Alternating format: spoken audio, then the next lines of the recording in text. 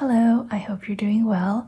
I am super excited to be filming my Hobonichi Cousin Avec edit video for the July to December book. This is the January to June book, which we are almost done. Just as a little comparison, this is like the top view.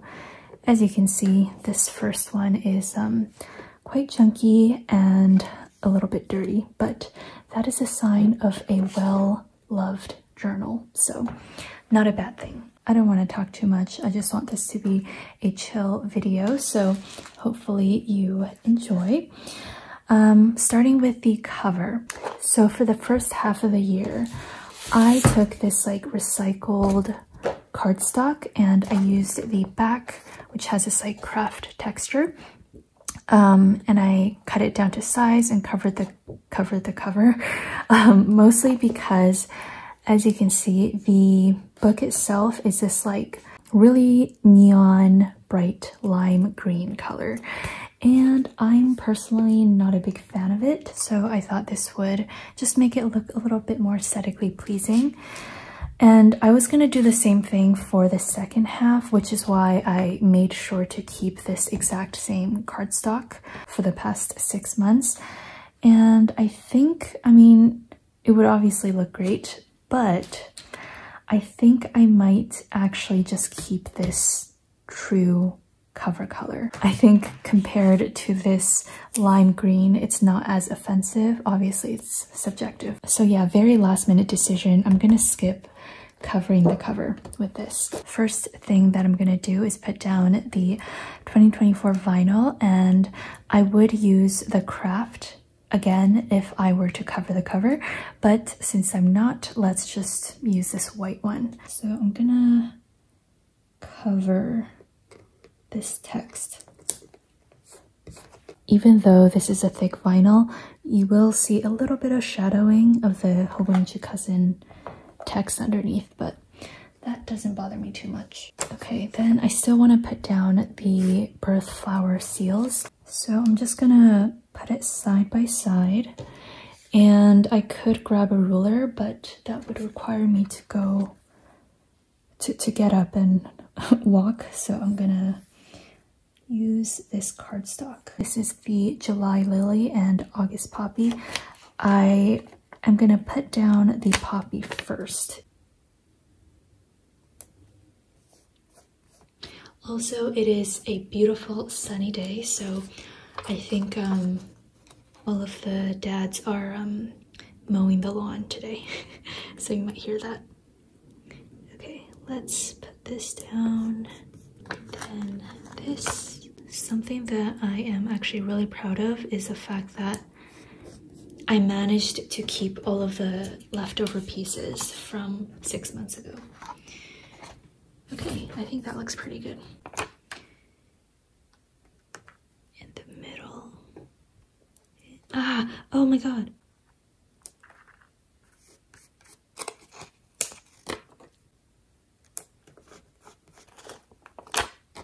I've gotten quite a few people asking whether I will stick with the, oh shoot, whether I will be sticking with the Avec system for next year. I think I'm just gonna get the full Hobonichi Cousin book next year. Even though it does get very, very, very chunky by the end of the year, I feel better having everything in one book. It just makes the most sense to me. Okay, I'm actually really loving this so far. I think I was really hesitant about the blue background, but I think it gives it a really fresh look. For the inner cover, I, as you can see, added a piece of emoji vellum. This time I'm gonna skip doing that, but instead use a piece of vellum for a DIY. So I'm gonna scooch this over. Basically, I'm gonna make a fold over pocket with this vellum, and I'm realizing that I do need a ruler, so give me a second. So I want the pocket to span the entire width of this book, but you want to leave about 1 centimeter on either side, so just like move over a little bit, and then this is like where you want to cut. So this is about 14.7 centimeters, so I'm just gonna do 16.7.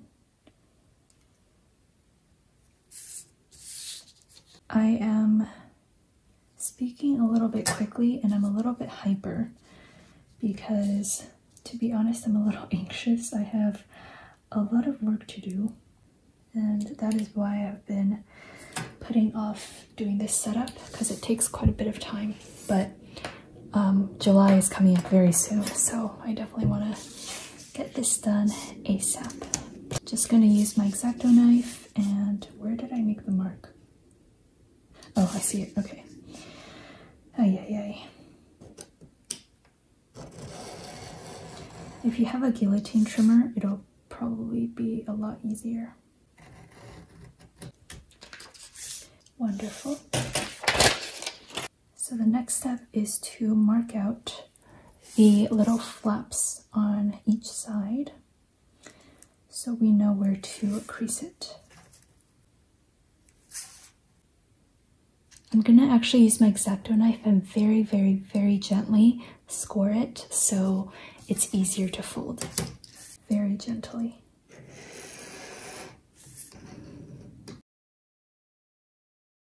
As you can see, the fold is really sharp where I scored it earlier.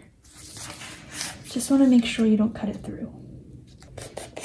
Now what you can do is measure out 1 centimeter from the other side, and if you measured it perfectly then it should all be perfect, but there is room for human error and stuff like that. So I'm just going to use the actual book as a guide to measure out where the edge should be. I would also leave a little bit of gap because when the book is closed, it kind of pushes everything out. So it's just a little tip. Okay, see, earlier we measured 14.7, but this is more like 14.6. Is all of this necessary? Definitely not. But because I have to stare at this for the next 6 months, I want to make sure it is as nice as it can be. I think I pressed a little too hard on that. Hopefully it's okay.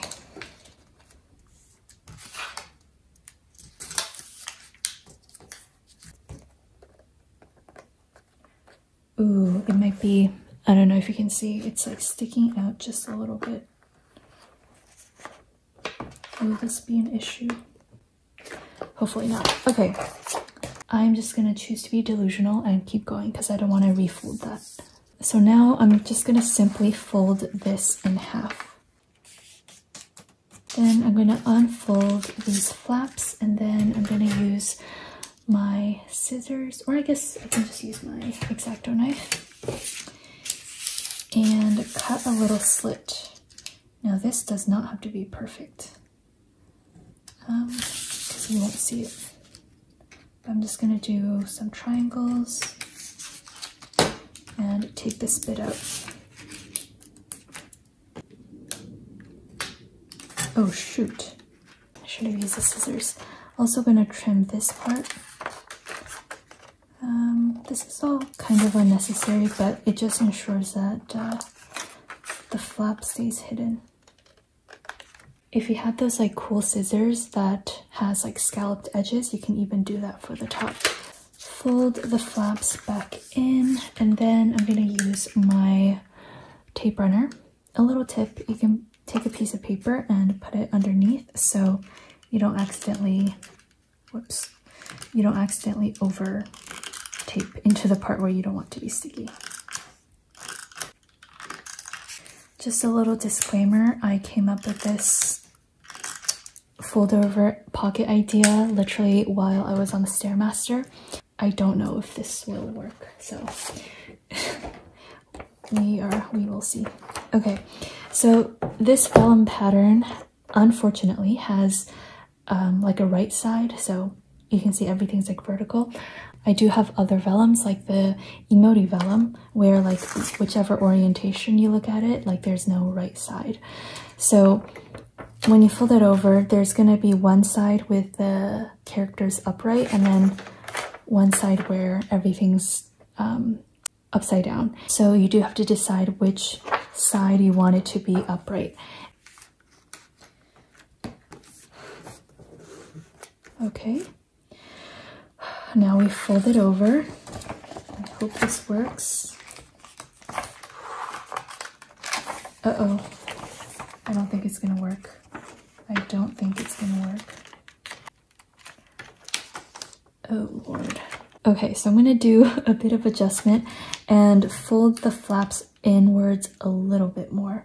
If you measure everything right the first time, you won't have to do all of this. As I said, I came up with this idea on a whim, so I didn't plan for this very well.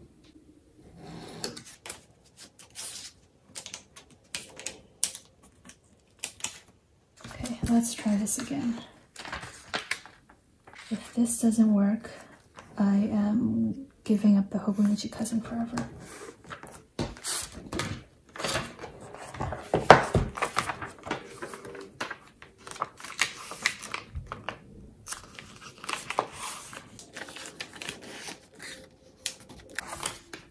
Oh my gosh, it actually worked.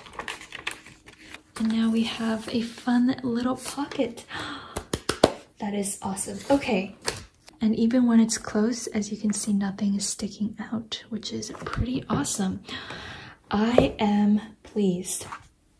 And then just to decorate it further, I'm gonna put down this "I do not know what I'm doing" sticker. Just right above.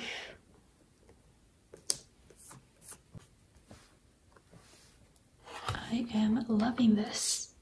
And hopefully you can see why I didn't want to add a piece of vellum to this side. I feel like it would just like clash a little bit too much and look a little too busy. So I'm very happy with how this has turned out. Moving along, I think I'm gonna put down the tabs next. And then after that, I'm gonna get to work and I'll finish this setup tomorrow probably. So something that I want to fix from this book is that I kind of tabbed this unintuitively. So I put the weeklies down here, but then the weeklies come first. So I'm always like tempted to go up here to flip to my weeklies. So yeah, I'm just gonna switch the order of these. I explained this in all of my tabbing videos, so I will say this really quickly. Our tabs are scored in the middle, so it's very easy to fold over. And then where there is a color change, that is where you line it up with the edge of the paper. So let me just do a demo. So let's start with the weekly tab. I do want it to be somewhat aligned for how I did it last time. Another tip is to put a piece of paper underneath.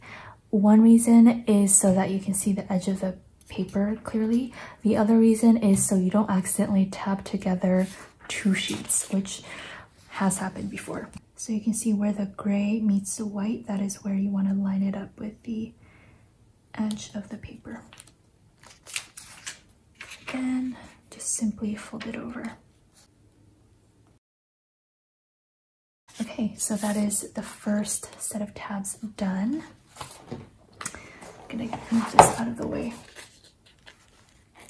For the later tabs, to line it up perfectly, you just take your already tabbed sheets and kind of like bend it so you can still see where it is, and then that way you can kind of use it as a guide.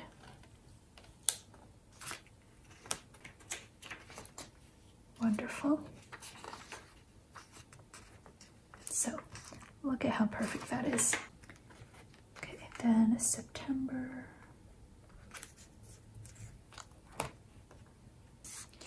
Always love a fresh set of tabs. Okay, I'm gonna speed through the next bit because it is gonna be the same thing.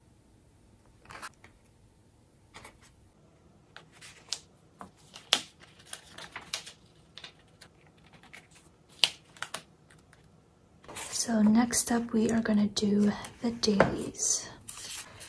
I'm gonna put down December.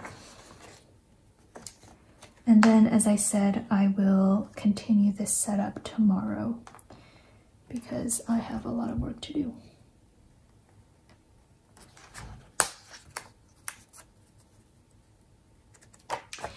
Wonderful. Okay, this is what the tabs look like. I'm obsessed with this look so far. Still quite a few things to do, so I will be back tomorrow. Okay, it is the next day. We are back to business. We really only have a few things left to do. I'm going to add the year at a glance calendars to this part. So I'm going to start with February. It would probably be more accurate if I actually used my pencil to mark this in, but I am feeling a bit lazy. Then I'm going to space out January. And then March. Shoot, I forgot to take into consideration this corner, but that is okay because similar to the first book, I'm gonna put on these mini floral doodles. Now, we do have part 2 available in the shop, but I forgot to bring it back from the office, so I'll just use part 1. Nobody's gonna notice. Let's continue with this. I'm gonna put this at the bottom. I feel like I mess up the year at a glance every year, one way or another. Again, this would be a lot more accurate if you had used a pencil to space it out. As you can see, that's not too great. That's okay. I'm currently feeling very flustered because I have a very long to-do list and I'm just honestly not in the mood to set this up at the moment. Like, I have to be in a certain mindset to be creative and want to play with my planners. But I really want to get this video up by Sunday, and we are on the brink of July, so I do want to get this done.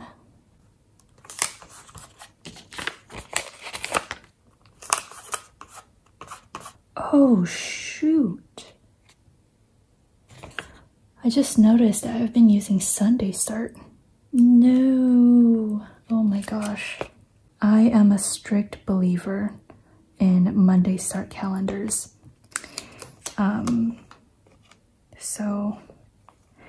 That's okay. I don't really refer to the year at a glance anyways, so it's not too big of a deal.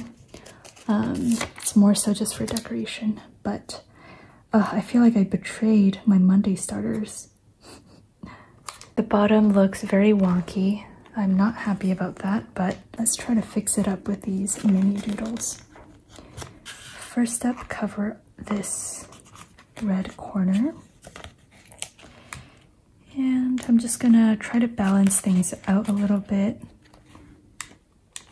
especially with this wonky October. Okay, I think this part is done. Let's move on to this section, which I'm gonna keep as my partially steps tracker, partially workout tracker, and then partially important dates tracker. Just using a pencil. I feel like black is a bit too strong for this. Wonderful. This is what I did for the first half of the year. As you can see here, I color-coded my steps, and then this is the abbreviation of my workouts, and then this is where I put all of my important events. And then this is where I summarized my average number of steps and did this like little graph. I'm gonna follow this exact same layout, basically. Let's do the washi strips first. This is washi paper, so it's transparent and it is also rippable. Just gonna take off a chunk so I don't have to work with the super long strip. You can use like a scrap piece of sticker paper to avoid it sticking down onto the planner page. And then I'm actually just gonna rip this, I think. Might be easier than with the X-Acto knife. And this way you don't run the risk of accidentally cutting through the super thin Hobonichi paper. And I'm just gonna repeat this for all 6 months. My birthday is in August, so I'm probably a bit biased, but I am honestly in love with this poppy theme. I love the bright red.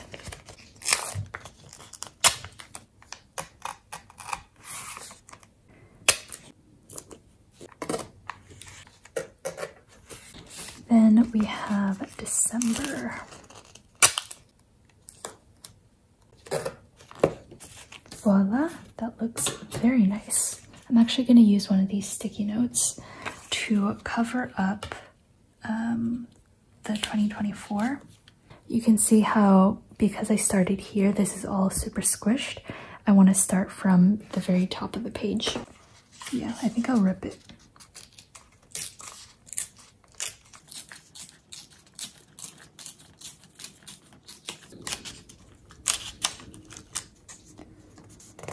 Been really into use my Tombow Fudenosuke. The best part is, if you mess up, it's very hard to tell because it's supposed to look wonky. Down a cute little emoji. I'm going to use the same colors for color coding. So blue is 10,000 steps. Brown. Then we have yellow.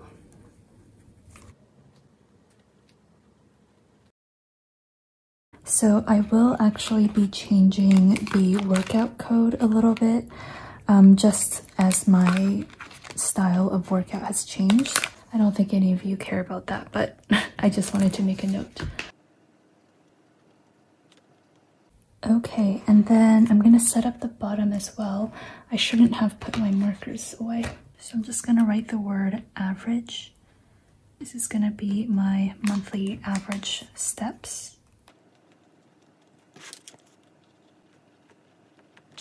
And then I'm gonna do a dot here for all of them.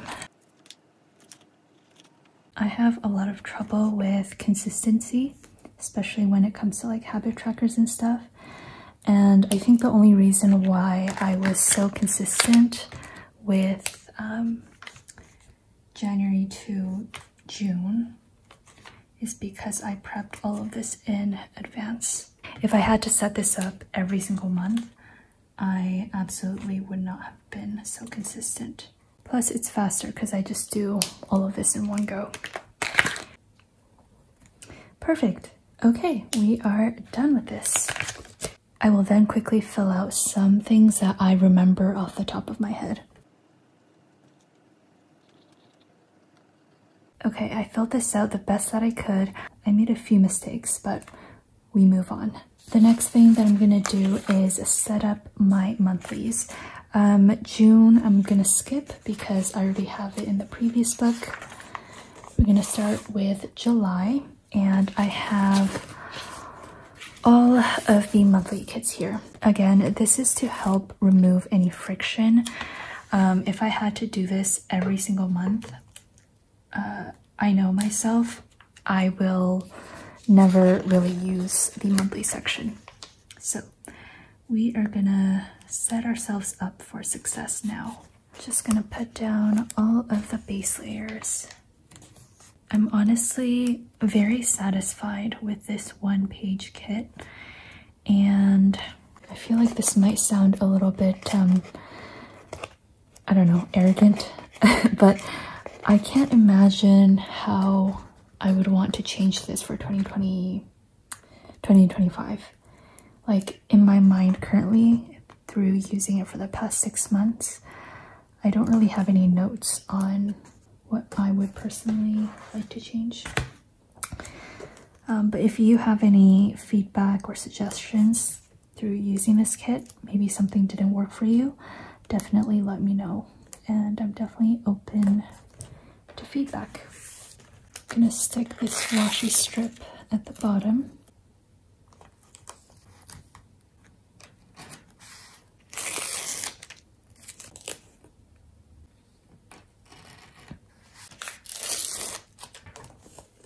I'm just gonna do all of these in one go. I just came back from a meeting, which is also why I'm a little bit flustered. But yeah, the person that I was meeting with, they're definitely not part of the planner community or like the stationery space, but they were using a planner. They were using the ᴘᴏᴅᴜᴜ planner, and it's pretty cool to see out in the open. My dream is to come across someone who is actually part of the stationery community by chance.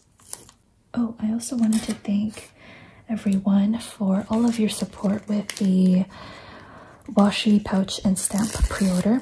By the time you're watching this, it would have already ended, but it was definitely a success, and I'm especially grateful because these pre-orders, they just allow me to turn my ideas that I'm unsure about into actual products, and I wouldn't be able to do this otherwise. So, or rather, I wouldn't have the guts to do it otherwise. I'm a very risk-averse person, so these pre-orders just really help me out. So thank you again. We do many pre-orders for like washi tapes and pouches throughout the year, but June is just when we do our largest one, so it's a very exciting time. I've been getting some questions about whether I will be doing an advent calendar this year for the holidays. Well, it's around the holidays, but I typically don't make it holiday themed at all. It's just like general themed. And I think I'm leaning towards a no this year. Again, I didn't do one last year, and I was gonna do one this year, but I think it might be a bit too much for me to handle. Also, I don't have like a very clear idea nor inspiration for an advent, so we will see. If I suddenly have a very inspiring thought, then I can work on it, but as of now, I'm leaning towards a no. I think I have decent discipline, especially when it comes to things like going to the gym. I will go rain or shine. And with work as well, like if I need to do something, I will do it, even if it's not something that I'm particularly fond of. But when it comes to things that are more creative, I would rather not work on something that I'm not passionate about, because I can personally see the difference in quality of work. So with something as big as an advent calendar, I definitely want a clear source of inspiration.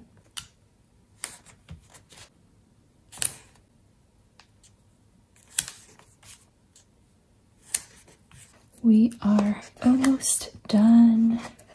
I have to say, just like very random, but I love this deep green color on Thursday. So then moving on to the title page, I realized my one other error. I forgot to bring home the decorative doodles, and again, I really need to get this filmed for Sunday, so we're just gonna go without them. I do have the leftover washi headers here, and I'm just gonna put this down here. Ideally, I would have all of these extra bits to decorate this a little bit more, but that is okay. Probably in my June planner update, I will show you the title pages all decorated.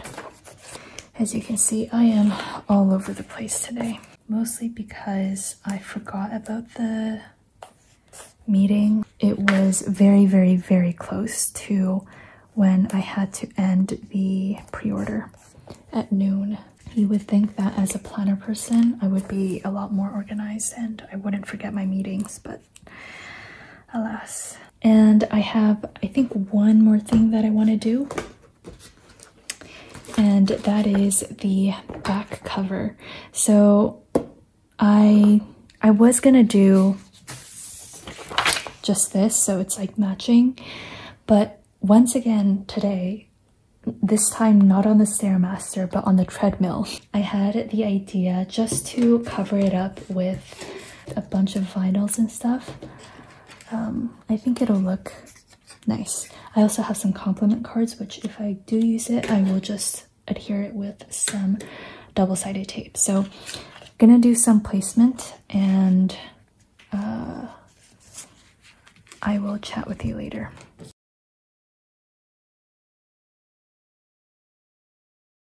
So a little tip that I have is to take a photo of this placement, and then that way I can have it on the side and I can see like where I'm supposed to put things.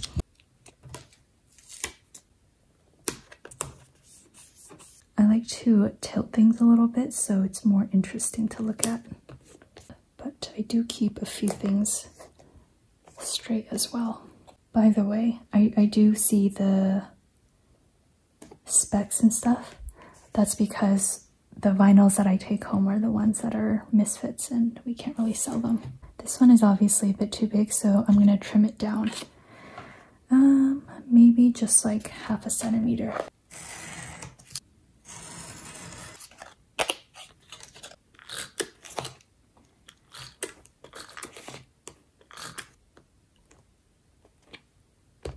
Cool. Then lastly, there are obviously some little gaps, so I'm actually just gonna plop in a few emoji heads. I think that'll look pretty cute.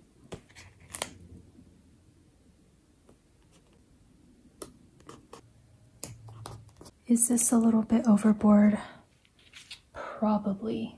Last but not least, we are gonna pop it into the cover so that it can look nice and shiny. I always get nervous bending the cover. I'm just gonna pop all of the extra bits in here. And then anything that I want to keep in here, I can do that as well. And here. Okay, I think we are done. I think I'm actually most happy with the back cover. I'm so glad I decided to go with this instead of the vellum. So anyways, hopefully you got some inspiration from this setup. If not, I hope you enjoyed watching anyways. Thank you so much for sticking with me through this, I think, train wreck of a video. But yeah, I hope you have a wonderful day and take care. Bye.